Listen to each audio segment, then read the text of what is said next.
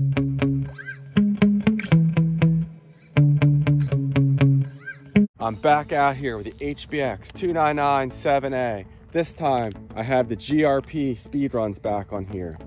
These tires are smaller in diameter than the tires I was previously running. Those AIMROC tires added some significant speed to this truck. They added about 5 miles an hour or so. But I do have the taller gearing in here today. I have a 19-tooth pinion gear instead of the stock 16-tooth pinion. So a big thank you to Britt over at 1/10 Scale Performance. On 3S, with this setup before, this truck went 52 miles an hour before. And on 4S, it went 59 miles an hour. So it picked up, it was like a little over 6 miles an hour when I jumped from the 16-tooth pinion gear, the stock 16-tooth pinion gear, to the 19-tooth pinion gear I'm running in here now. So, bench racing, it may go from 59 miles an hour, it did before on 4S, up to about 65. Hopefully I can keep it on the road, because last time out here I had a horrible crash at probably 65 plus miles an hour running those bigger tires, but they would just start to balloon really badly, and you couldn't go much above 60 miles an hour without some catastrophic results. So let's see what this thing can do. Oh, as far as modifications to the truck, I have a $40 ZTW Beast V2 120 amp ESC LDA RC receiver and transmitter to give me the extra range I need for these speed runs. And I have a cooling fan on the motor. Other than that, just some different connectors for the battery and the motor, and the GRP speed run tires. Otherwise, this truck is stock except the larger battery box. Link in the video description to the video where I show you guys how to enlarge the size of the battery box. All right, I have my Turnigy Panther 3S 2200 milliamp hour battery, my fastest 3S battery in the size. I'm gonna go ahead and get it in here and get the truck buttoned up. Okay, the GPS is zeroed out.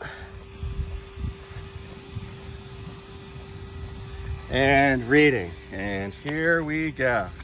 3S run. Now these GRP tires, they won't balloon. They should be more stable than those larger AIMROC tires I was running that were ballooning really badly. However, they're really slick, especially on a cool morning like this morning. It's only in the low 70s, so it's kind of like driving on ice here, but let's see how we can do. I'm easing into the throttle. There we go, full throttle. Someone left some trash on the road I just ran into. The truck was real twitchy. I do need to try to get some of the slop out of this suspension. It's one of the big negatives of this HBX truck is there is a lot of slop in the suspension. At any rate, 51.8 miles an hour. My previous run with this setup with the GRP tires and a 16-tooth pinion gear was only 46 miles an hour. So we picked up nearly 6 miles an hour. So I don't know, it probably only hit 64, maybe 65 on 4S. Next up is the Turnigy Panther 4S 2200 milliamp hour. This thing's an absolute screamer, and let's see what kind of speeds we can get today with this setup. I forgot that I broke my battery strap last time out here, so I don't have a good way to tie this battery down in here. I'm gonna put a little tape on it and hope for the best. And for our 4S run, the GPS is zeroed out and reading.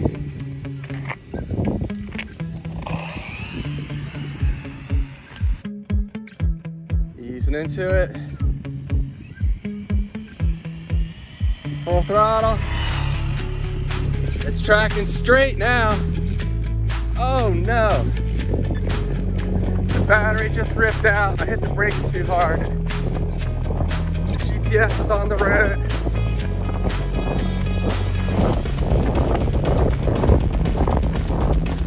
There's a car coming.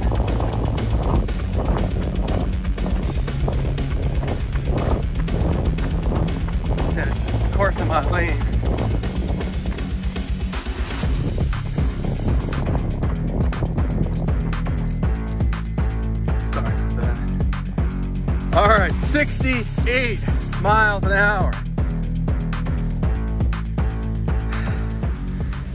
Damn.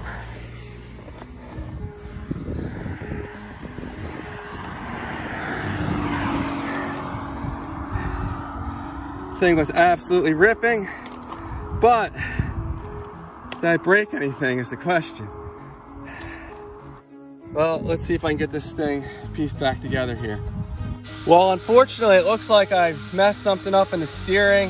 It's to the side, and I can't seem to get it to go back to the neutral position. So that 68 mile an hour run might be it for today. That's unfortunate. All right, it looks like I broke another CVD. Yeah, I can see in there now it's broken. So the CVD joint broke. So that's it for today, unfortunately. All right, 68 miles an hour. I'll definitely take it, but I'm gonna put an asterisk next to that. I like to do back-to-back runs and make sure that it's a real reading. It is a new GPS as well, and I haven't had a chance to feel it out, so maybe it was 68, maybe not, but that was faster than I expected to go. And I'll try to throw a new CVD joint in here and get it out here, and maybe next weekend when I have some more time. I forgot just how strong these brakes are on 4S, and I just hit them a little too hard. When I get home, I need to remember to reduce the braking force on the ESC using the programming card. Keep forgetting to do that, but that's all I have for now. 68 miles an hour, maybe. And this thing was an absolute ripper. Again, a huge thank you to Britt for sending me out that motor mount, allowing me to run a 19-tooth pinion gear. That definitely helped this truck pick up some speed. And I'll see you guys in the next one. Take care.